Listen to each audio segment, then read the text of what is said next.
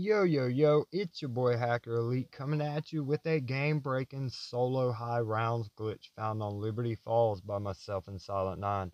First thing you want to do is go into your controller settings and head over to combat. Look down and you'll see combat advanced settings. Go in and you'll see interact and reload behavior. You want to swap that to tap to interact. From here, go ahead and load into Liberty Falls and follow my path. Open this first door, make your way into the bowling alley, and by the next door out. Go to your right and look up to the left and open the door to the Liberty Falls building. Now if you go down this right hallway if you want to and buy the wall buy, you'll have unlimited ammo as well.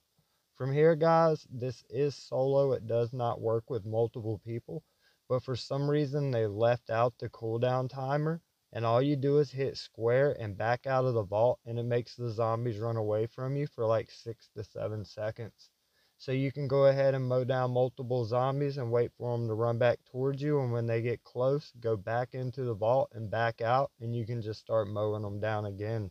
Now this does work for all boss enemies as well. It has been tested, and I've made it to round 43 using this.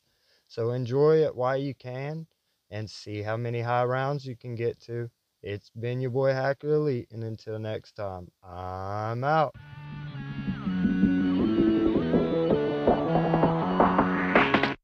Racing to the finish line, seatbelt, fast whips, got a win in mind. See me when I skirt off, ain't no 10 in mine. Friends keep saying slow down, should've seen the signs. Riding down this dirt road, where we going, I don't know. God, please protect me, I'm halfway home. Take the wheel right now, or let go. Thinking about the ones to let go. I thought by now you forgive me.